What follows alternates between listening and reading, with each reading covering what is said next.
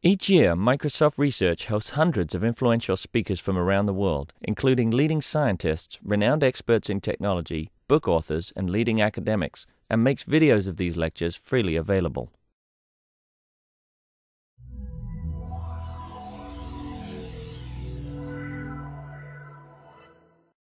My great pleasure to introduce Professor Nick Phimster. Nick is a tenured associate professor at Georgia Tech, and he's been working on a lot of interesting research problems related to network systems, including network architecture, protocol design, security, management, measurement, anti-censorship. Okay, so to many of you, Nick is not a stranger, right? But to properly introduce him, I downloaded his most recent CV, which is 43 pages long. So I spent some time studying his CV.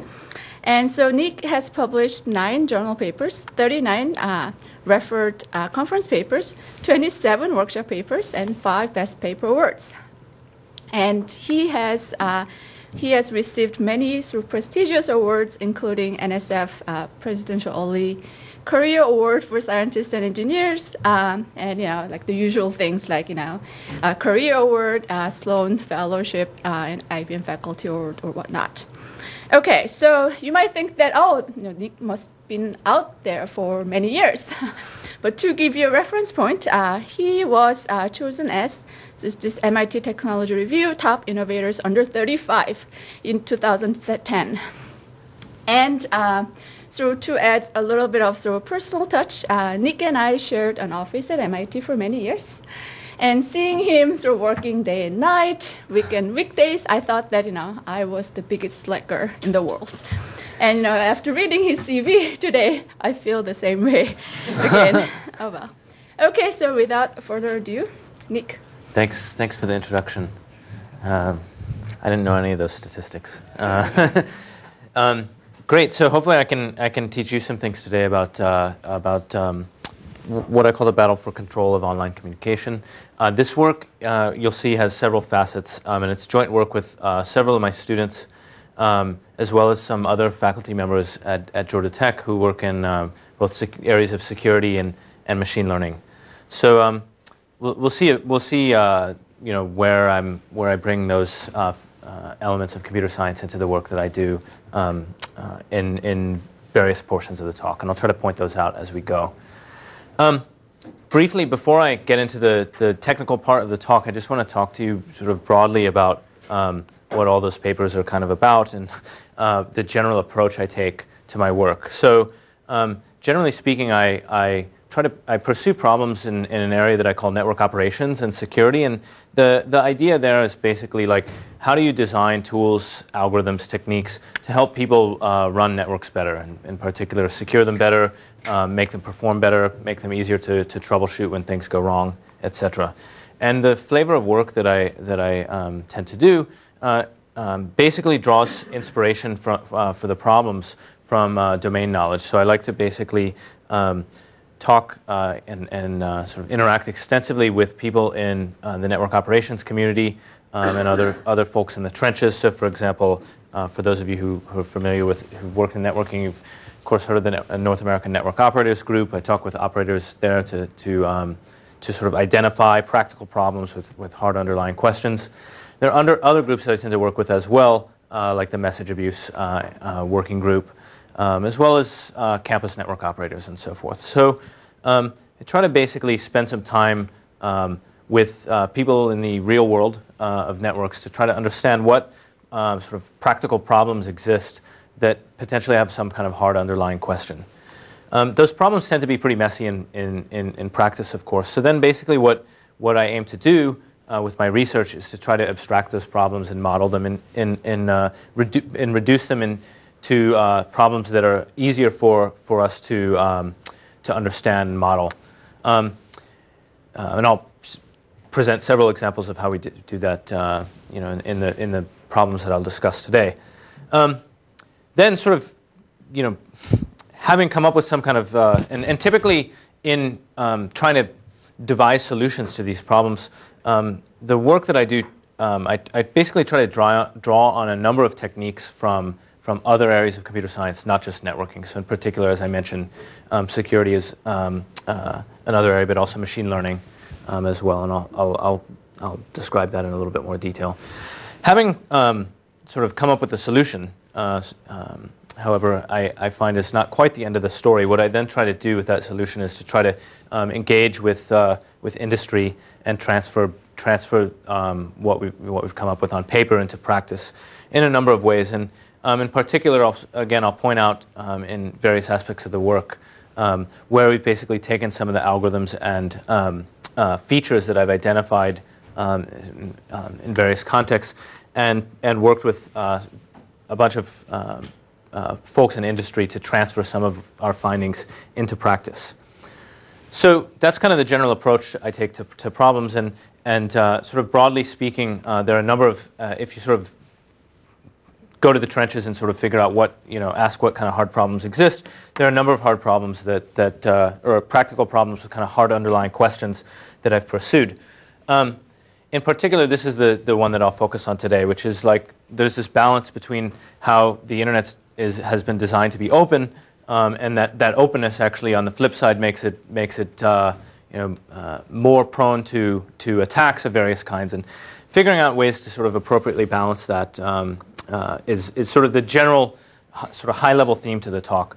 There are a bunch of other problems that I've worked on with my students, and if there's time towards the end of the talk, which maybe there won't be, I will elaborate on some of those as well. So that's the hard question that I want to focus on today, and I just want to briefly point out some of the areas that you'll see in today's talk. So I will spend my time focusing a lot on spam filtering and message abuse, and in that work, we've basically drawn on some techniques both from the theory community and machine learning community to develop techniques to sort of combat problems in that area.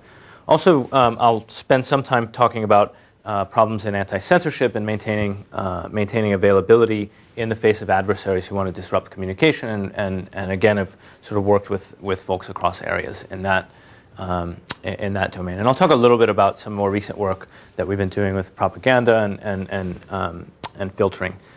So I think the sort of powerful facet to this line of work is that there are a lot of adversaries out there who would wish to sort of disrupt communication, abuse the network for their own purposes, etc. And the good news here is that we can use tools from various aspects of computer science to, in some sense, level the playing field. Okay, so let me come back a little bit to this bigger question, like the sort of tension between the openness of the internet design and how that openness sort of makes it more vulnerable to attack. So first, what do I mean by openness? Well, I think this quote from the director of the Media Lab, which was in the New York Times not too long ago, really defines sort of the ethos of the internet design, which is to say that everyone should be able to connect, to innovate, to program without asking anyone's permission. Right? There's no central control, and the assets are widely distributed. There isn't one particular owner. Right? So that's good. There are many good things about that, right? And the positive aspect to that is that this openness has catalyzed just a huge amount of innovation, right? So the number of users on the internet is growing. The internet is expanding to many different geographies, and of course we're seeing the ability to connect from all kinds of different devices. The flip side, though, so what I want to talk about in this talk is the flip side of that coin, which is how openness facilitates abuse and manipulation. Where it actually may not exist. In particular, I'm kind of thinking of just the rise of mobile platforms. That is essentially the pace of that is fascinating.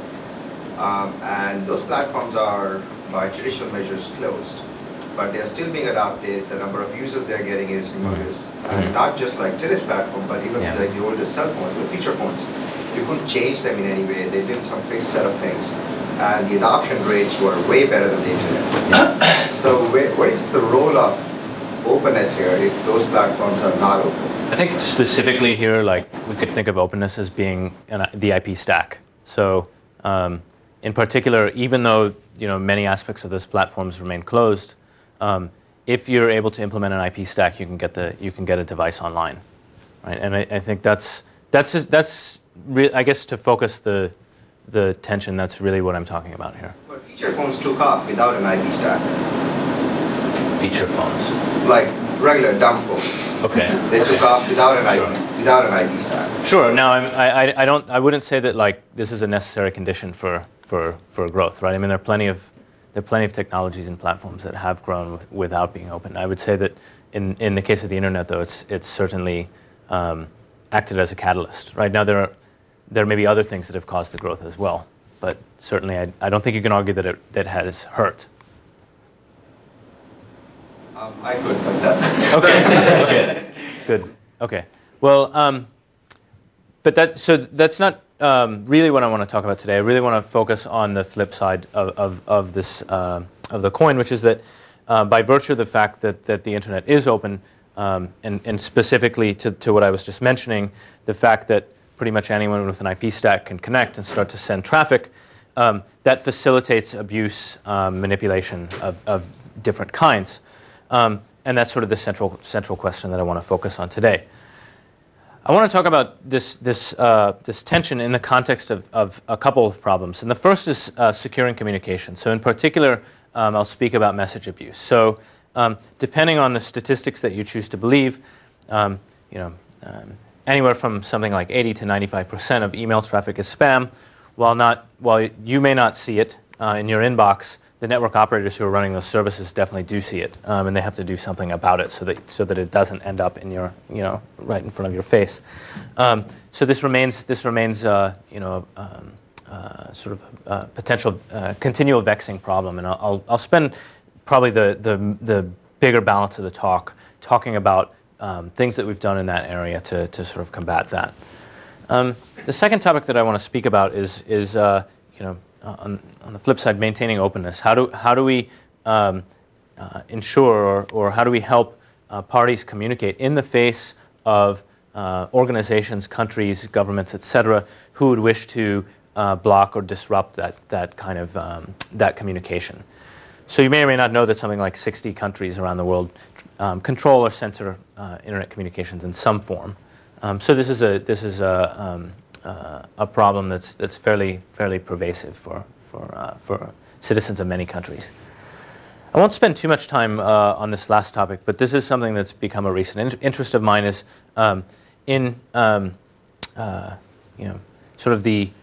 more subtle. One of the more subtle aspects or facets to information control is not just the ability, the decision to block or permit a certain type of communication, but rather,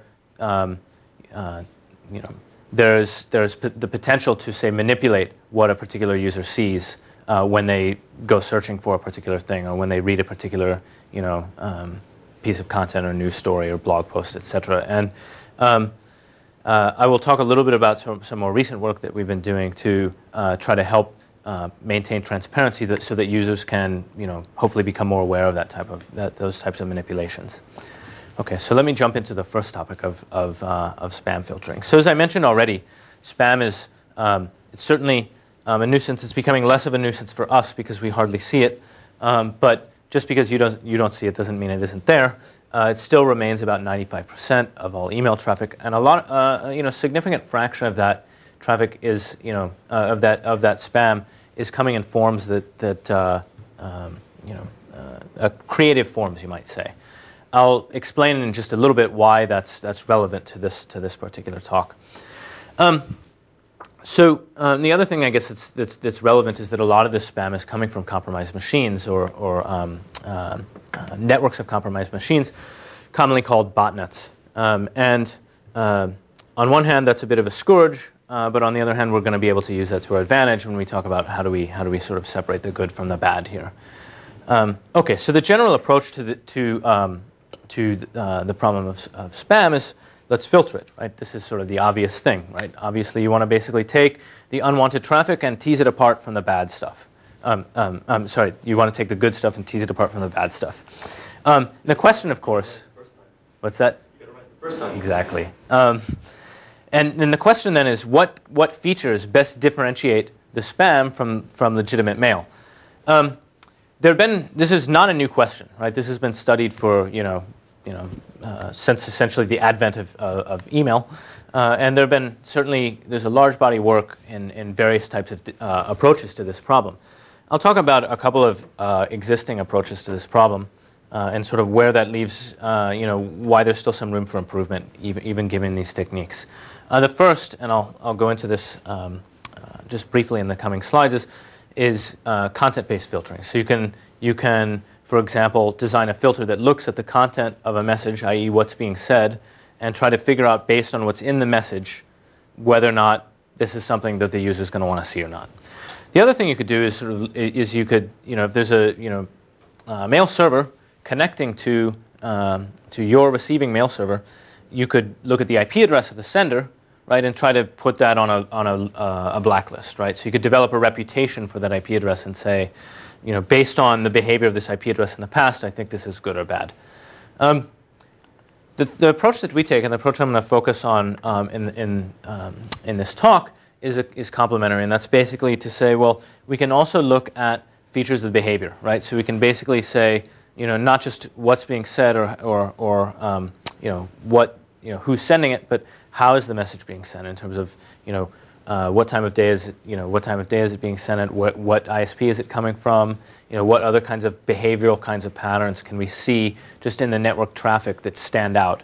The intuition here is that that spammers fundamentally act in ways that differ from you or I act, and we should be able to, if we can identify what those features are and how they stand out, we can key off of those to design filters as well. So let me first talk a little bit about quickly talk about the other two approaches and kind of where they leave some room for improvement.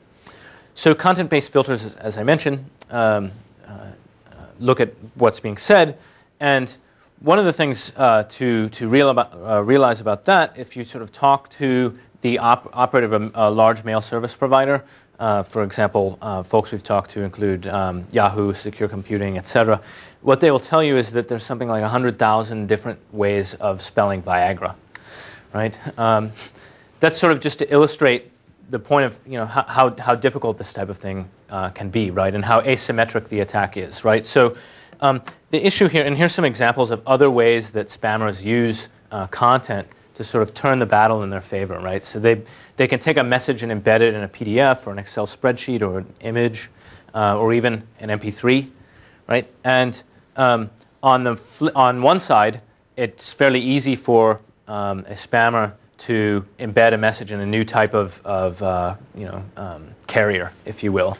On the flip side, the filter maintainers have to design ways to understand, parse, extract, etc., from different types of content. So this is certainly something that email service providers spend a lot of time doing, but it's something where it's definitely an aspect where the battle is a little bit tilted in the spammer's favor due to the fact that it's relatively easy to evade these content filter in comparison to sort of updating the capabilities of that filter.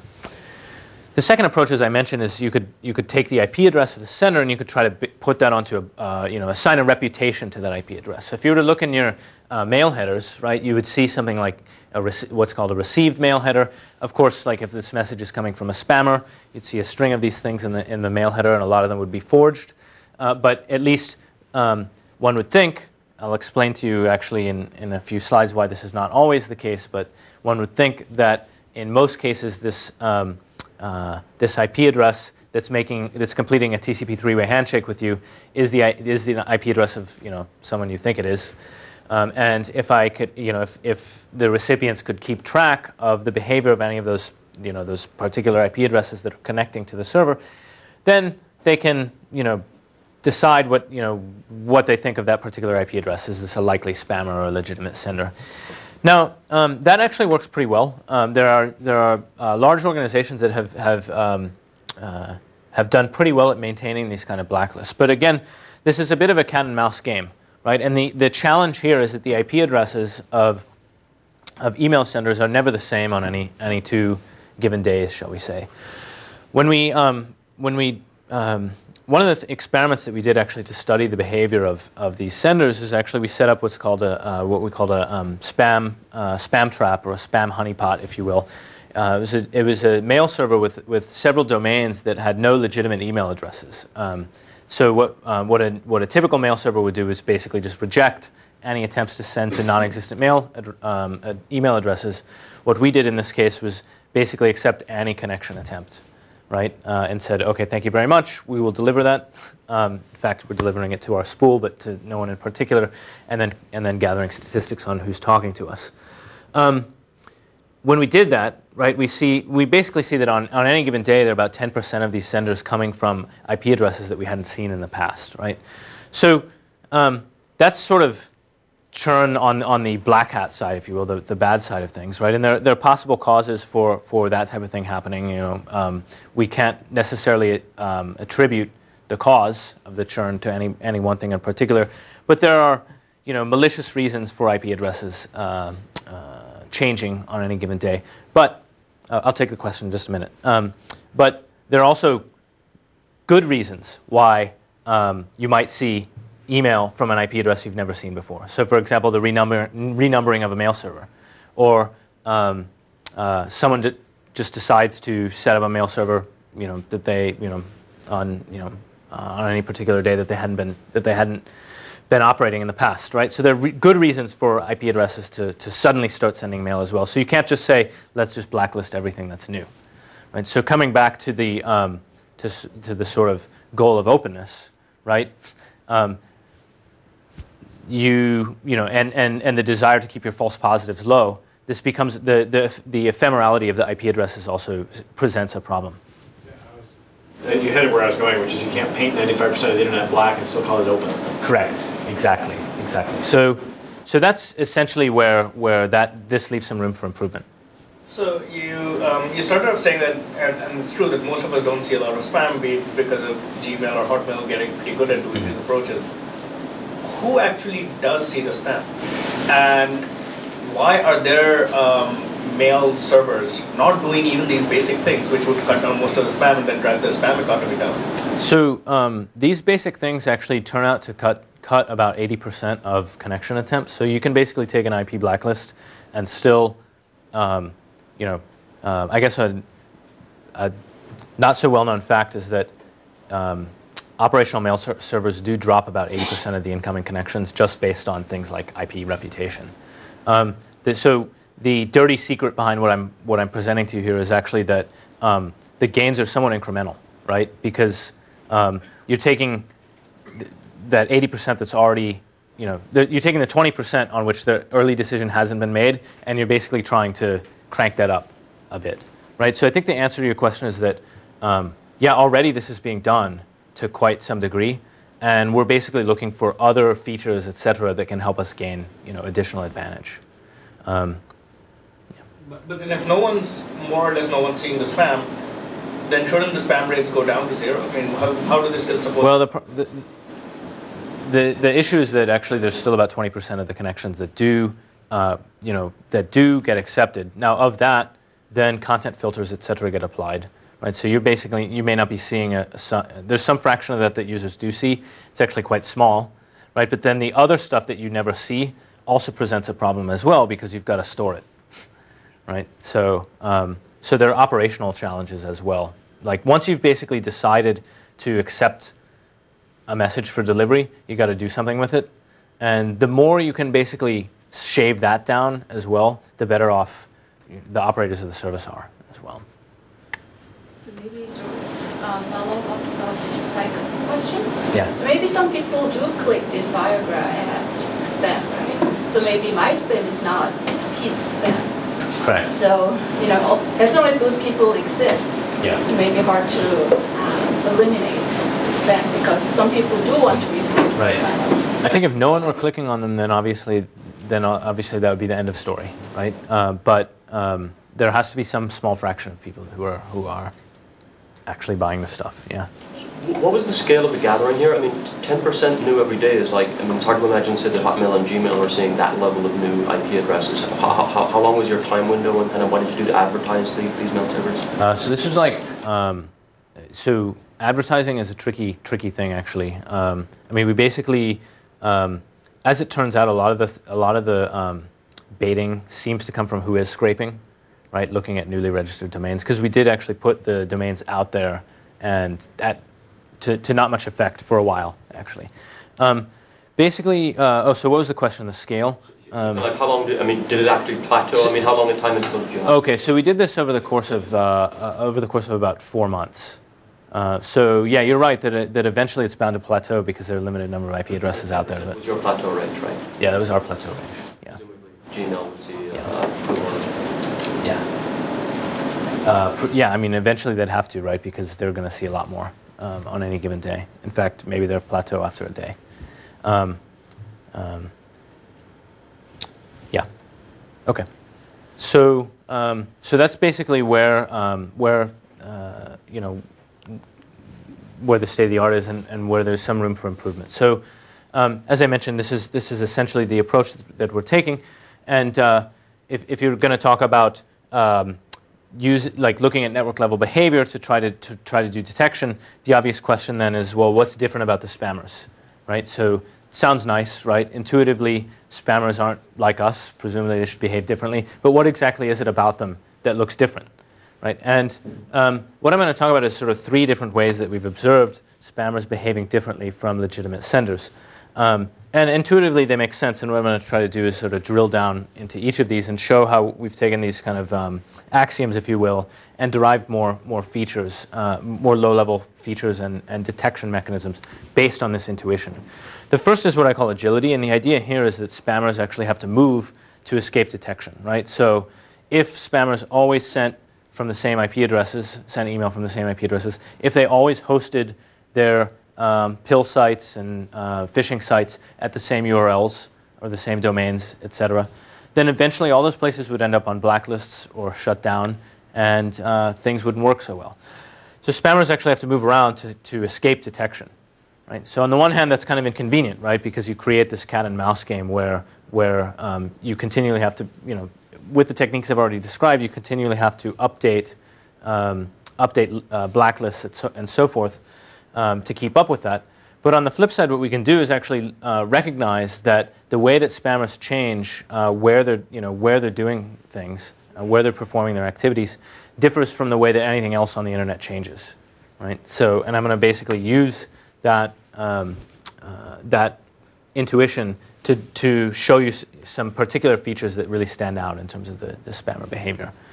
The second is that spammers just send mail in ways that you and I don't, right? So just in terms of the way that they send messages to people look a lot different. And the other sort of keys, the last one sort of keys off the idea or sort of the observation that a lot of spam is coming from these botnets, these networks of compromised machines, right? And as a result of that, what we can see is some coordination, right? That wouldn't otherwise pop out from groups of legitimate senders. The obvious thing here, right, and one of the things that we study is that sending behavior actually exhibits some coordination. But I'll show you actually another pretty cool and interesting example of coordination that also popped out as well when we get to that part of the talk. So I'm going to first talk about agility. In particular, I'll talk about how spammers have used various internet protocols to move around. Then I'll talk about how we've, different aspects of spammer behavior that look different from legitimate senders, and how we built supervised learning classifiers on top of that to help differentiate spammer behavior from that of legitimate senders. And then I'll talk about some of the behaviors that tend to cluster well. Just to sort of whet your appetite here, one of the coordination behaviors actually that we're going to key off of is that spammers actually send mail to themselves. So think about that for a while, and then I'll come back to it. So let's first talk about agility. So one of the things that we observed, and this comes back to the data collection method that I spoke about before, right? So basically, what we could do is set up a spam honeypot, if you will, or spam trap, and see who's sending us messages. And the other thing we could do is sort of join that with our view of what the internet routing table looks like at any particular point, and then ask, is there any kind of correlation between these two things that we observe? So here's something that we see, and I'll point these things out as I walk through this example. So when we look at the internet routing table, one of the things that we saw actually is an advertisement for an IP prefix that lasted only about 10 minutes. So for those of you who don't know what BGP is, by the way, I should have just mentioned, it stands for Border Gateway Protocol. And this is the language that ISPs use to talk to one another to sort of advertise reachability to a range of IP addresses, right? So they can say, hey, I know how to reach this range of IP addresses. Please send your traffic through me to get there. Okay, so what we see here between this red dot and the blue dot, so the red dot is an example of an ISP saying, come through me to reach this set of IP addresses. And the blue dot is like 10 minutes later, you see a retraction of that statement. It's called a withdrawal message. And this is already looking kind of weird, right? Because you see a range of IP addresses that's advertised for a very short period of time. When we run networks, typically we'd like to have our network up for more than 10 minutes, right? So already this is kind of looking kind of a little bit strange. Then the next thing we saw is if we sort of look at what's happening in that range of IP addresses in terms of who's trying to talk to us, we saw something kind of interesting. We saw, in this case, 5 different, in this particular episode, 5 different IP addresses contained within that part of the network that are talking to us, like sending us spam, right? So this is pretty strange, right? You have a short-lived, a network where the reachability is extremely short-lived, and then inside that 10-minute window, you see some activity, right? Now, that's weird enough in and of itself, but then if I were to ask you if you were to steal a region of IP address space, would you steal a big region or a small region, right? And we thought really, probably you'd steal a small region of IP addresses because, smaller and people less likely to notice.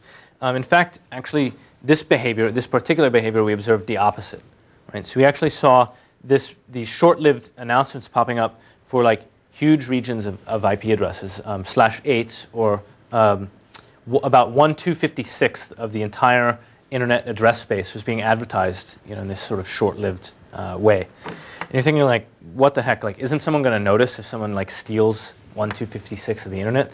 Well, this is kind of brilliant attack-wise, right? Because of the way internet routing works, right? We know, for those of you who know how it works, you know that it works on what's called longest prefix match, right? And the idea is that if there's some network that's advertising a more specific range of addresses, right, then that's always going to win, right? The routers will continue to forward to the guy who's advertised the more specific space.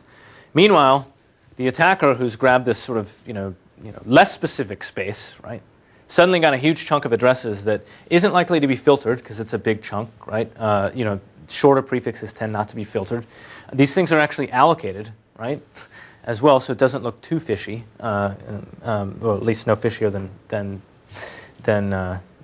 it might otherwise look.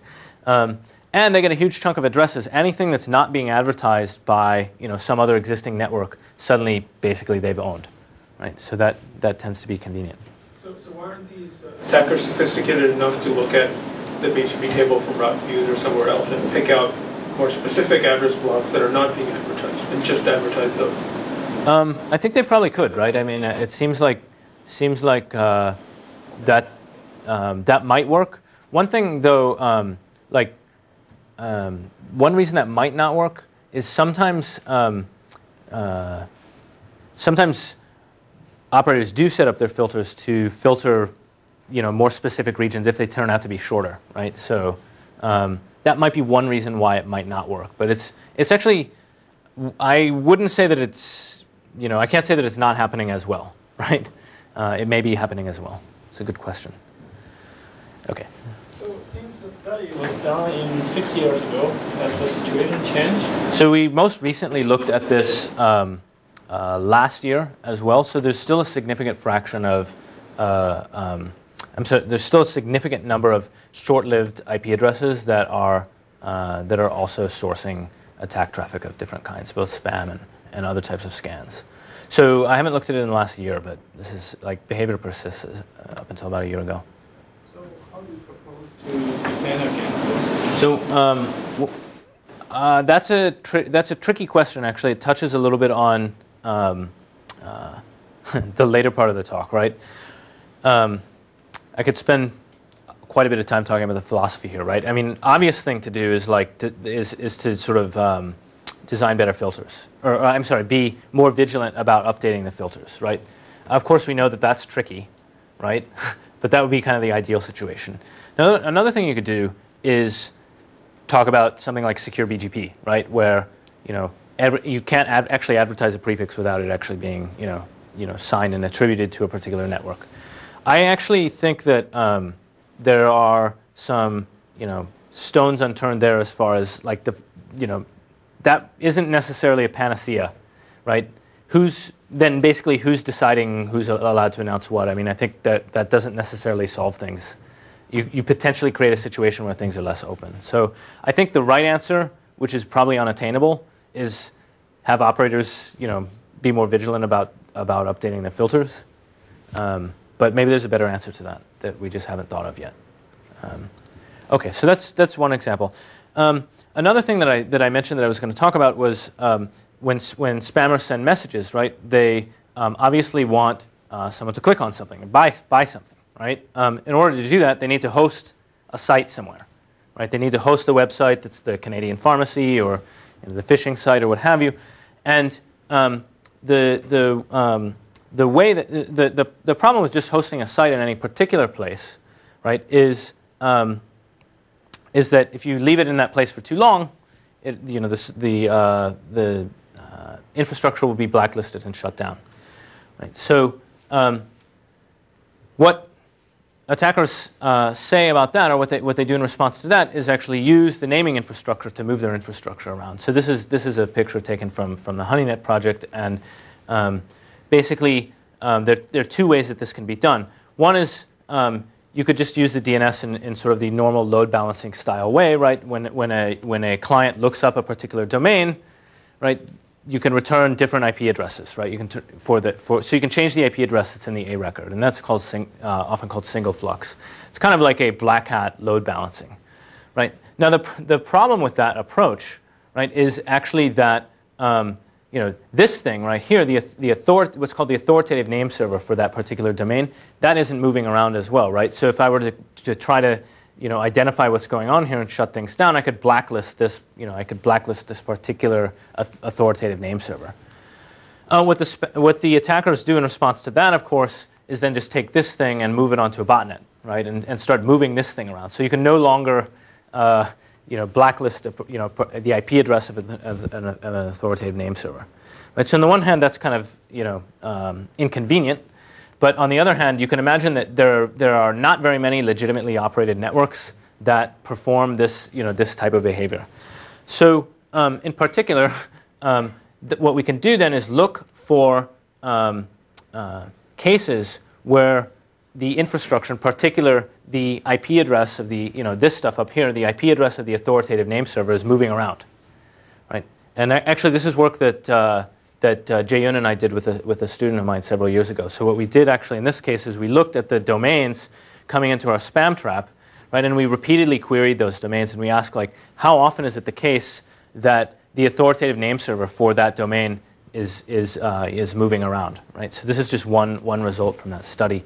What we can see here, and this is basically a CDF of the inter-arrival time between the changes at of the authoritative name servers in that hierarchy, and you can see for the the red line is basically the domains that are coming into our spam trap. You can see that in about half of those cases, the IP address of the authoritative name server is changing about once every 6 hours. So not something you'd expect to see on a legitimate network. And as you can see, it differs quite a lot from sort of the legitimate domains.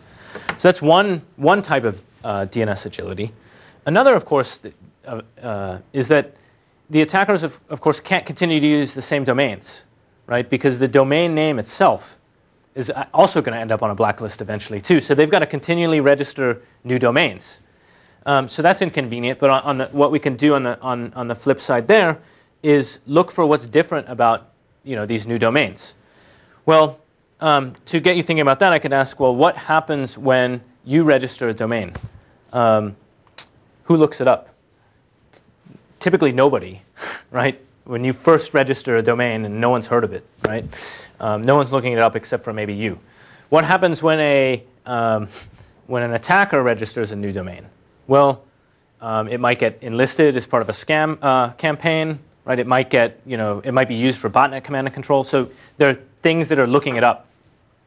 So we can use that initial lookup behavior to provide kind of an early reputation for some of these newly registered domains. And that's what we did. So for this, of course, you need special data, if you will. You need a special vantage point. So we did this in collaboration with some folks from VeriSign, who have a nice view of the recursive resolvers looking up second-level domains in .com and .net. So what we did here is we asked for those newly registered domains, who's looking them up within the first week of registration. And you can see, and by who I mean how many distinct /24 networks. And you can see in this case that in about 40% of the cases, 40% of those newly registered domains, there's something like several hundred unique /24 networks or more looking it up almost right away. And that essentially almost never happens with these legitimately registered domains. Okay, so now I want to talk a little bit about the second axiom, which is that the way that spammers actually send mail differs from the way that you and I tend to send mail. What we eventually did in this part of the work was come up with a supervised classifier based on supervised learning to distinguish spammers from legitimate senders. And the challenge here becomes, how do you identify the features that the behavioral features that differ between legitimate senders and spammers? What I'm going to do is just show you a couple of highlights because there are a bunch of features that tend to work well. A lot of them are kind of obvious and boring, right? So for example, one of the things you can do is look at the ISP or the AS of the sender, right? And that tends to work pretty well. But I'll focus on a couple of the ones that are more interesting because they tell us a little bit more about how how they provide a little insight in terms of how spammers tend to behave. So one of them was what we did actually was take the source, and I should mention the data that we used for this part of the study. This was work that we did in collaboration with McAfee, who has mail filtering appliances deployed in something like 8,000 different enterprise networks. These are globally distributed. So this is biased, of course, by where they've got their mail filtering appliances distributed. But this is just to sort of also kind of paint a picture of an example of where the behavior may differ. So one of the things that we saw, for example, is that about 90% of the legitimate messages travel, in a relatively close proximity. If you look at the spammer behavior, actually, it's significantly more, more evenly distributed across distance. Another thing that we looked at is, and this sort of comes back again to the fact that spam is being sent from compromised machines, right? We looked at how email is being sent from different regions of IP address space. So again, to sort of paint the intuition here, it's fairly unlikely that you'd have a network, say a /24 network, with 200 legitimate mail servers on it, right? Typically, you'd expect a handful at most, right? On the other hand, what we were seeing in the cases of spam activity were these /24 networks, or networks of such a size, where there'd be 200 email senders, right, in fairly close proximity, in that particular /24. It makes sense when you think about how spammers, use the infrastructure to operate, right? They compromise a bunch of machines and then they enlist them to start, launching these types of campaigns.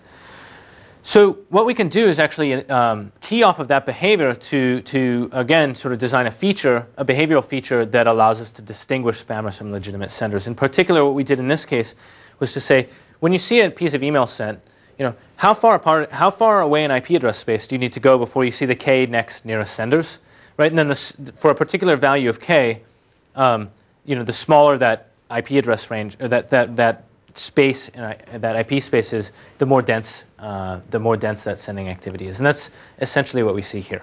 So I'm having trouble with understanding the graph and with the intuition, because I've got to assume that Gmail, Hotmail, and large companies have lots of large companies have lots of Outlook servers, and Gmail and Hotmail have lots of IPs. What is being sampled here? Okay, so basically the way to read this is like. What is the data point? So the way to read this is how far out in IP address space do you need to go, right, to observe the K closest email senders, right? So, for example, if I take a particular IP address, right, of a sender, I can say IP addresses, not emails? the data is IP addresses here, right?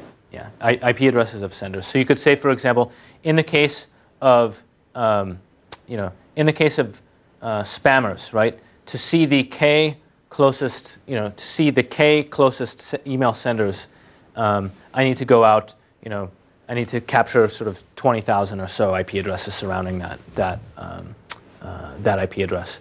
I've got to go basically 2 orders, an order of magnitude more to see 10 email senders if I start from a legitimate sender.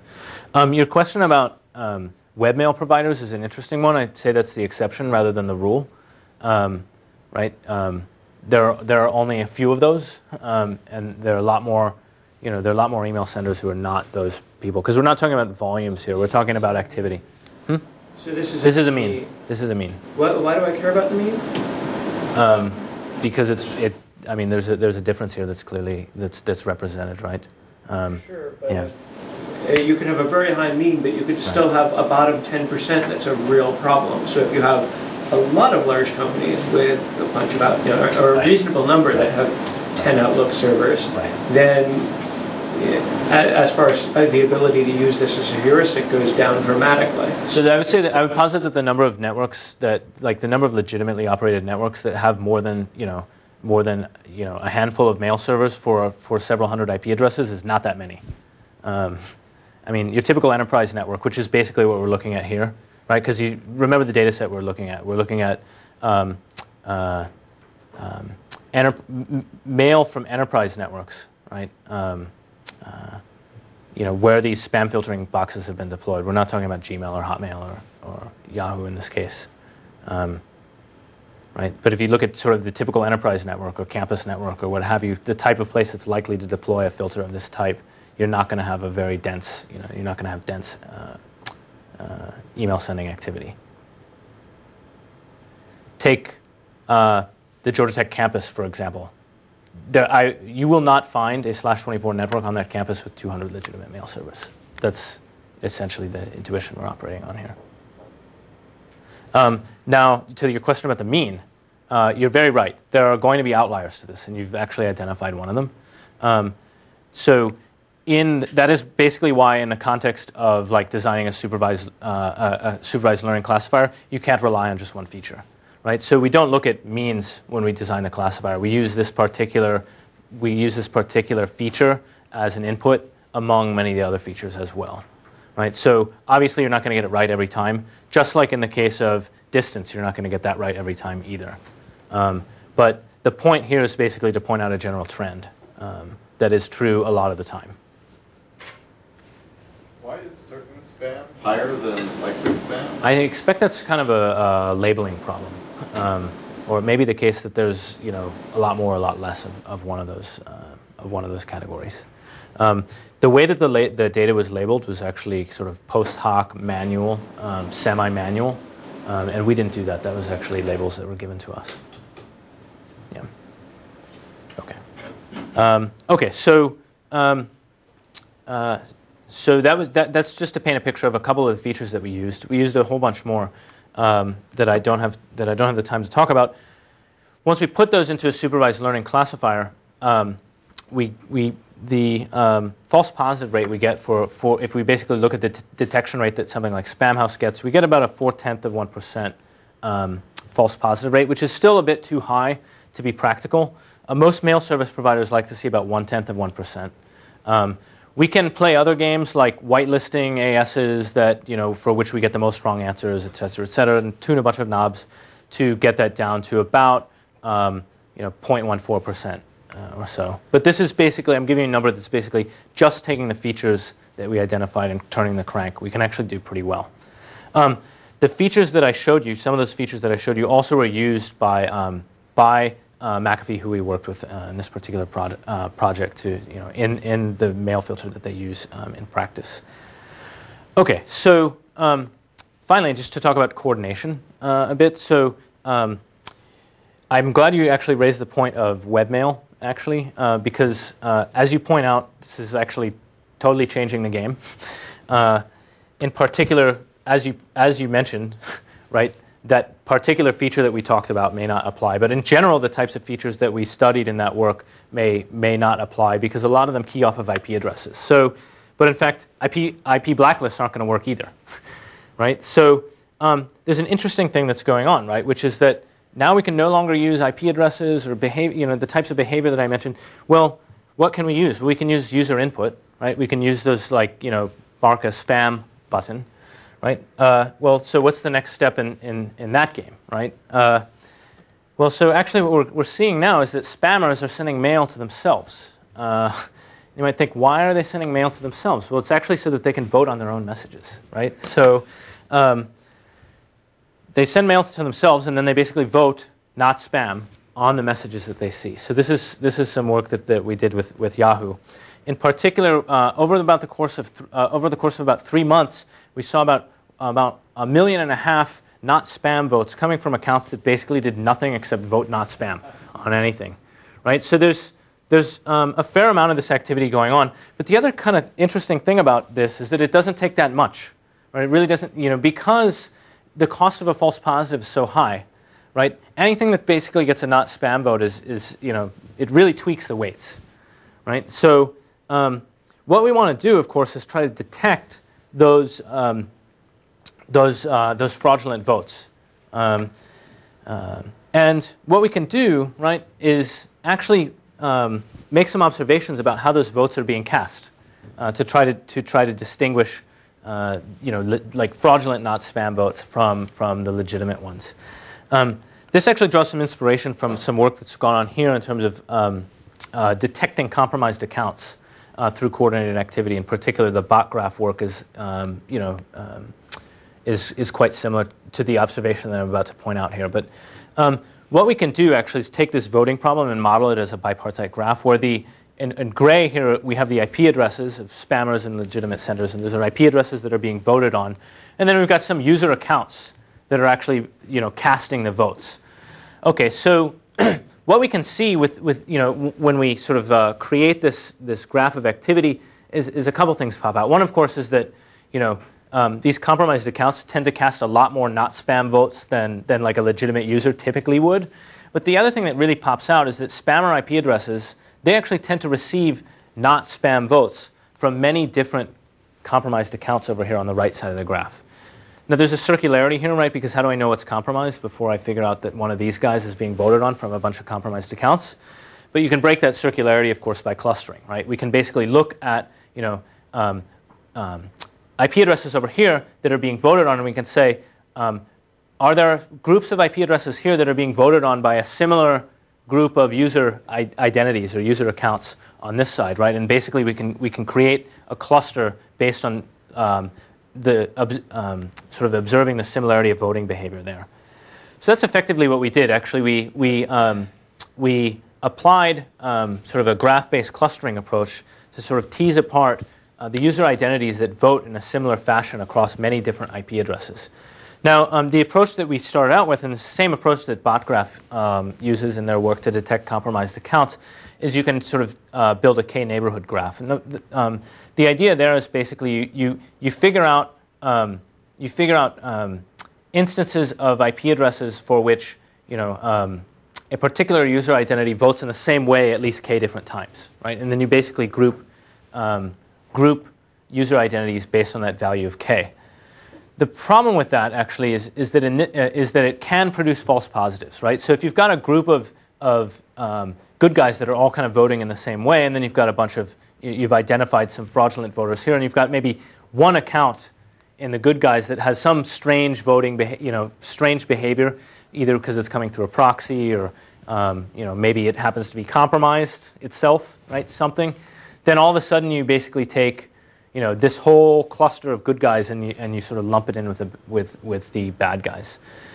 So the problem with just sort of applying just a straight k-neighborhood clustering is that it's hard to keep a handle on the false positives. What we can do to improve that approach is actually apply something called canopy clustering. And I'm not an expert in this area, so I won't speak too much to the details, but at a high level, what canopy clustering allows you to do is sort of it allows you to apply clustering in 2 stages. You basically create these, you create these larger groups of things to cluster on, and then you reapply k-neighborhood clustering inside those things that are called canopies. That actually allows things to scale a lot better, so that's important here in this case where there's just a lot of mail and a lot of senders, but also you can keep a better handle on false positives. So this is actually something that we worked on with the folks at Yahoo, and this is something actually they use to try to now detect these kind of fraudulent votes. Yes? Couldn't you also break the symmetry by actually looking at the messages and seeing whether they were spam, or does that not work? You could do that actually. I guess you're bringing. So then, effectively, what you're doing is bringing a human in the loop to sort of see, or other techniques to analyze what's spam. True. Yeah, you could potentially do that as well. Yeah, I think that's a totally reasonable approach. Yeah, you do have to look at content, and there's some cost to doing that, but I think that's probably doable. Or you could use other things. You could certainly do other things to look at a spam score based on other, features of the header or what have you. The problem with, so you could look at content, I think that would probably work okay.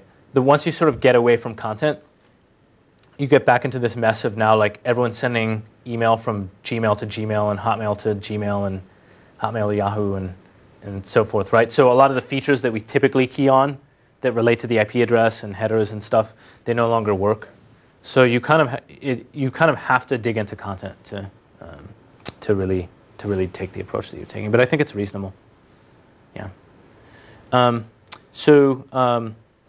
Just a time check, actually. I know that we have like a 90-minute slot, but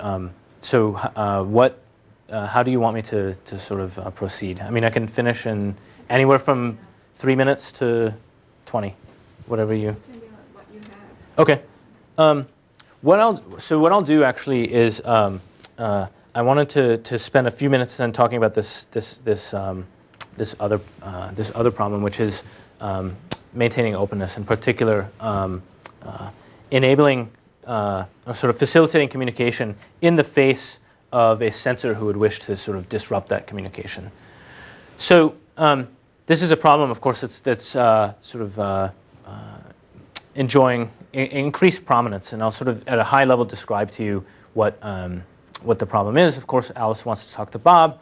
There's a censor in the middle who would either wish to block that traffic or, worse, potentially punish Alice for attempting to talk to Bob. Right, so I think that's where things actually get a little bit different than kind of the conventional types of things that we've seen in this area, because not only do we want to allow Alice to talk to Bob, but we also want to potentially conceal the fact that she's trying to do so in the first place. The general approach to allowing this, to facilitating this communication is to use some kind of helper, right, where while Alice and Bob may not be allowed to talk directly to one another, Bob may be able to communicate with some kind of helper, right, and maybe Alice can talk to that helper as well, right, so the communication between Alice and that helper is somehow permitted. The idea then is basically to use this point of indirection, right, to allow Alice and Bob to send each other messages. So the challenge here, right, and this is sort of a well-studied problem, right, the most famous helper, I think, is a mixnet called Tor, right? But the challenge there is that, well, when using something like Tor, it's fairly easy to hide what you're getting, and sometimes it can be easy to sort of break through censors using those techniques. If someone happens to be looking, right? If the censor happens to be looking at that traffic, it can be very hard to hide that you're doing, that you're actually performing that kind of activity, right? So one of the things that we've been doing over the years is actually try to design communication techniques that defeat censorship that are also deniable, right? In other words, that disguise the fact that Alice is using this kind of technique in the first place. So what I'm going to do is actually talk about a particular system that we've designed to achieve that goal. There are a number of things that we want to achieve in the design of the system. One is, of course, we want to thwart disruption, right? We want to make it difficult for the censor to disrupt the communication. In order to do that, we use a combination of sort of redundancy techniques and hiding. The other thing we want to do is make that activity, right, the act of Alice fetching that content or communicating with Bob, we want to make that look innocuous, right? And then we're going to steal some techniques from distributed systems. finally, what we want to do is, if a sensor is watching the communication between Alice and Bob, we actually want to make it sort of less obvious that they're talking to one another. So what we want to do is decouple, the sending and the receiving of the messages. So in the real world, what this might look like is, I want to send you a message, but I know someone's watching, right? And I want to make it not so obvious that I'm sending you a message. So what I do is I put the message in a paper bag under the bridge, and I tell you to go look there at some later point and pick it up, right? So to someone who's observing, they may not notice any correlation between who's dropping off the message and who's picking it up. So with this system I'm going to just briefly describe to you is essentially paper bags under a bridge for Web 2.0. Effectively, what we do is use user-generated content sites to allow Alice and Bob to communicate with one another.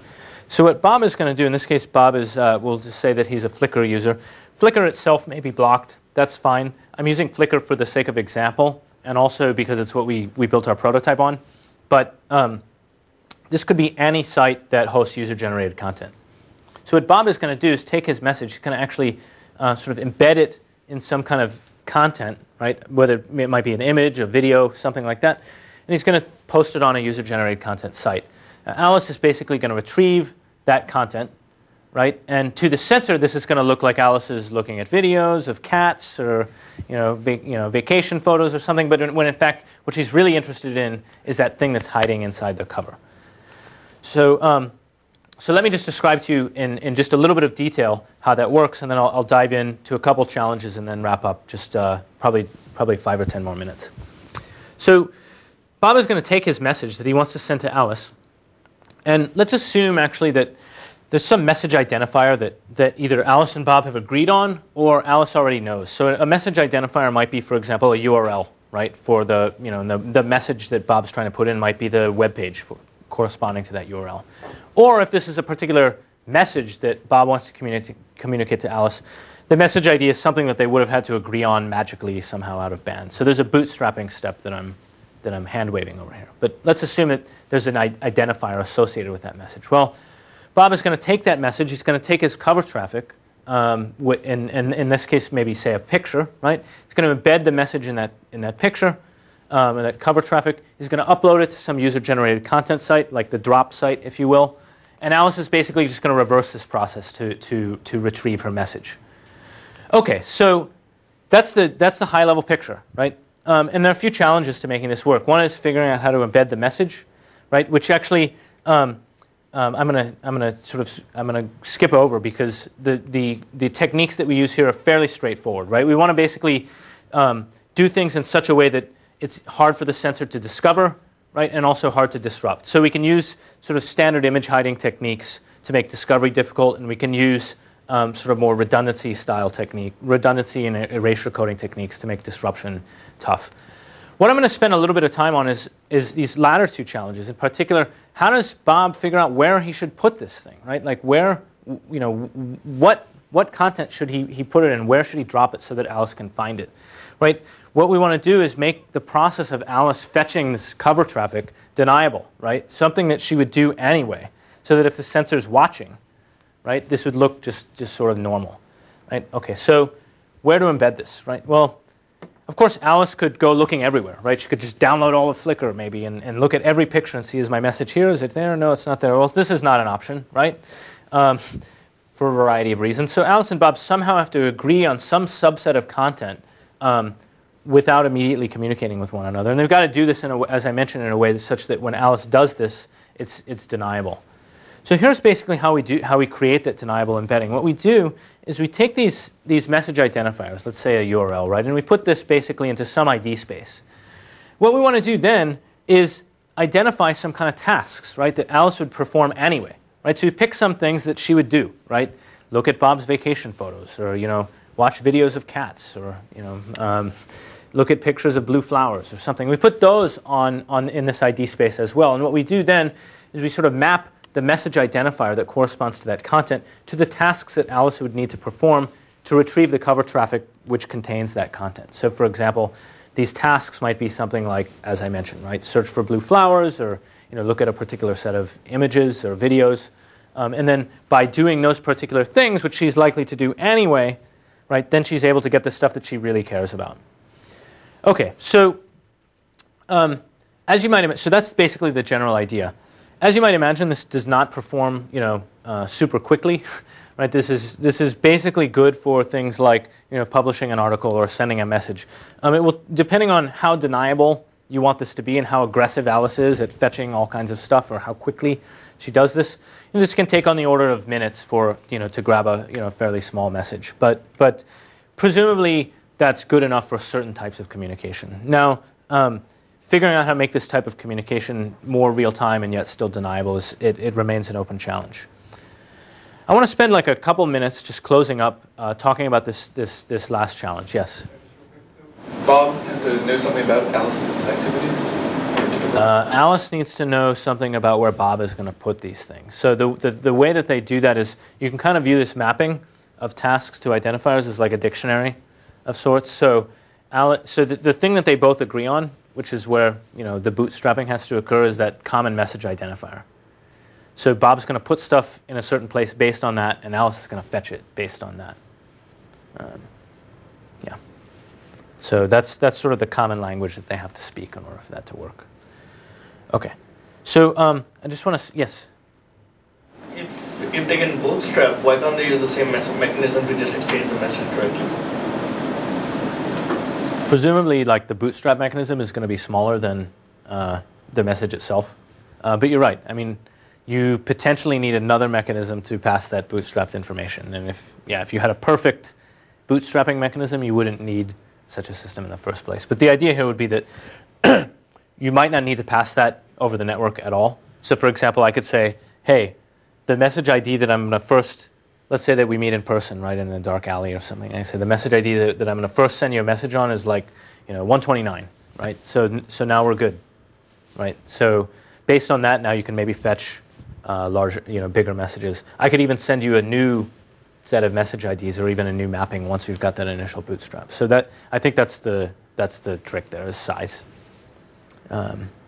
Okay, so just a couple of minutes talking about this last challenge, which I'll just pose a position for you. I think we've seen in sort of recent times a lot of governments essentially restricting communications in various ways. So, for example, we saw, with the Iranian elections, the blocking of Twitter, etc. We saw the Egyptians, completely shut down the network. I would posit that as governments get more savvy about how to use the network, they're not going to shut it down, but rather use it to manipulate the information that we see, right, or that citizens see, right? Because why would you shut it down if you could use it to sort of influence public opinion or tilt the outcome in your favor?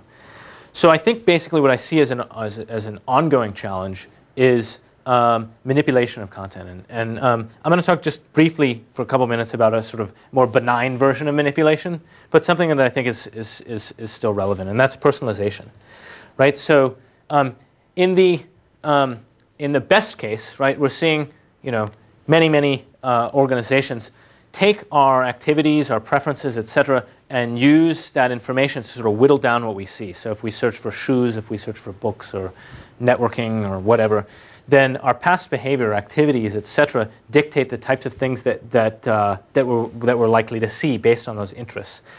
Now, in the best case, right, we're seeing things where we're seeing results that potentially are already tweaked towards things that we already agree with or already are already aligned with our own tastes and interests.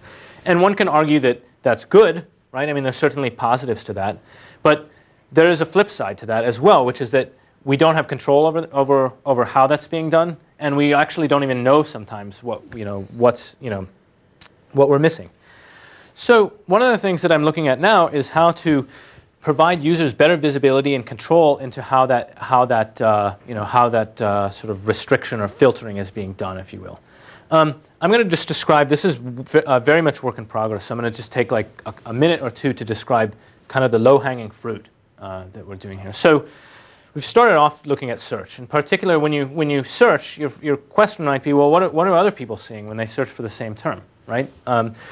Or you might actually want to run the same query in different ways, maybe as different personas or something like that. So we're starting off with something very simple, which is to say, take a query, right? And then run it from different geographies, right, as different users, and basically see what turns up, what shows up on the first page, where does it show up, what doesn't show up.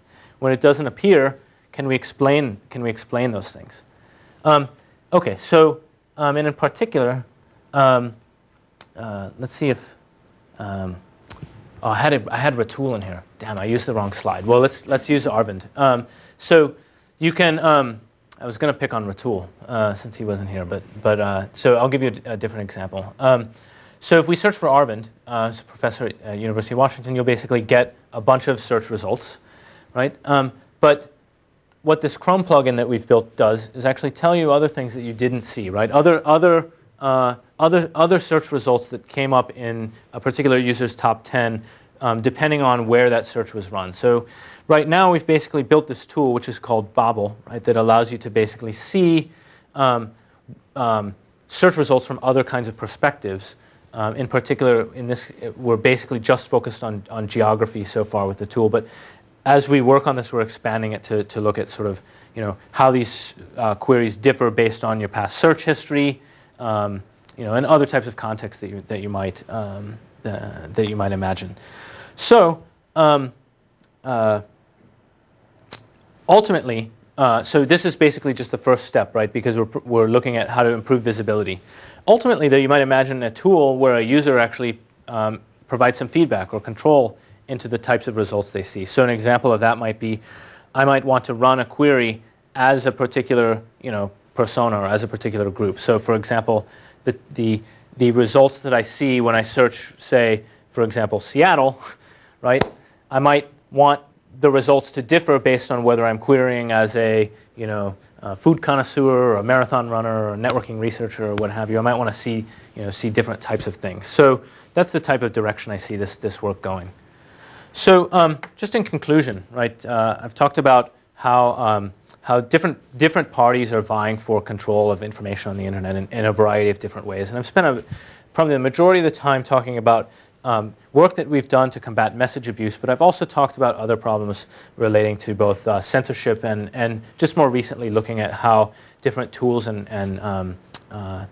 algorithms may ultimately be used to manipulate the types of information that we do or don't see, and I'm working on ways to sort of tilt the balance back in the hands of the user as well. So thank you very much.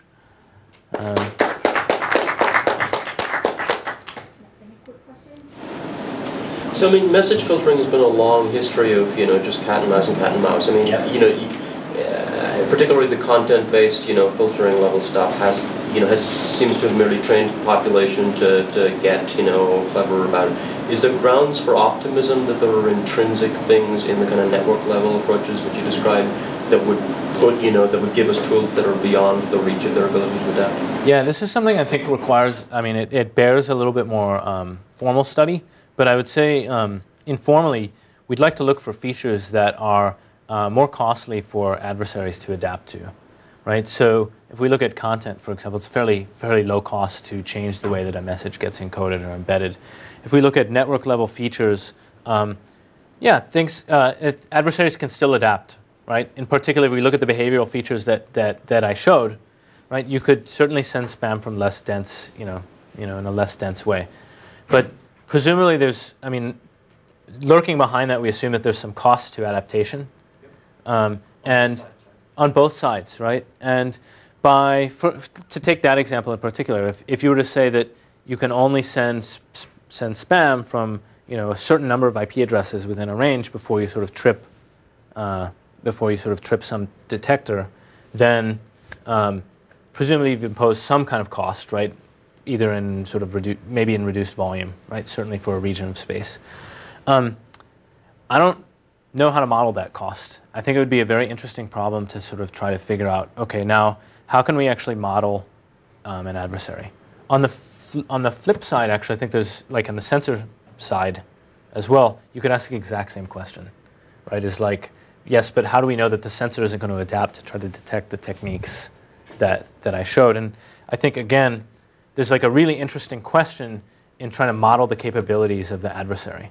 In theory, the detector in that case is unbounded, right? It could do just about anything. It could look at the fact that you never send mail or you never browse the web at 3 a.m. on Sundays, right? It's harder to model, right? Because it's not an economic motivation, so it's harder to kind of, say what level of, I mean, the guy in Syria is probably willing to go to greater lengths than a spammer to get his stuff get done what he wants to get done, right? Mm-hmm. It is. It's potentially a tougher thing to model, particularly if you view a government as having like unbounded resources to throw at the problem, then it is certainly trickier.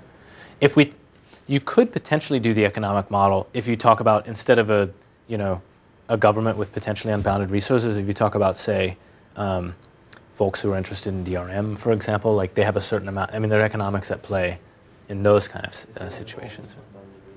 Yeah, seemingly, yeah. But yeah, I think on either problem that you look at, there's sort of like more work to be done in terms of modeling the adversary. Okay, let's thank